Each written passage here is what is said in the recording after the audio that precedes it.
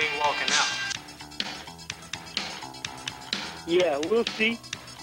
The co-main event features Bobby the Bayou Bomber Oakland, plus an exciting undercard with Blake the Candyman Prevost, Jeremy the Crusader Duplessis, and more. Do or die the rematch. Bad Chad Broussard, Homer Gibbins, June 17th, Blackham Coliseum.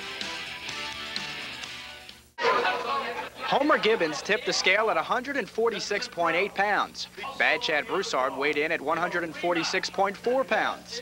Saturday night, Broussard hopes to defend his world welterweight title at Blackham Coliseum. I'm in better shape right now than I've ever been in my life. Bar none, no question about it. Broussard won a 12-round decision over Gibbins for the IBU World Welterweight title back in February. But Gibbins says he won that fight.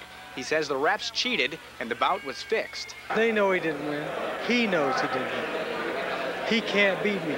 I thought that I won the fight. I thought it was a fair decision, maybe a little closer than the judges had it. We'll see who's the better fighter Saturday night in this ring. Gibbins has done a lot of talking since losing the title fight. Gibbins called Broussard a coward. In May, Homer Gibbins sent out this message to Chad Broussard. You ain't going the distance. Either you're going to quit or I'm going to kill you. He must be crazy. I mean, he's got to be crazy. If he's banking on anything about that last fight, shame on him. He wants to turn into a war, like a war, but he's not. Mentally, physically, emotionally, spiritually, I'm just ready to go to war.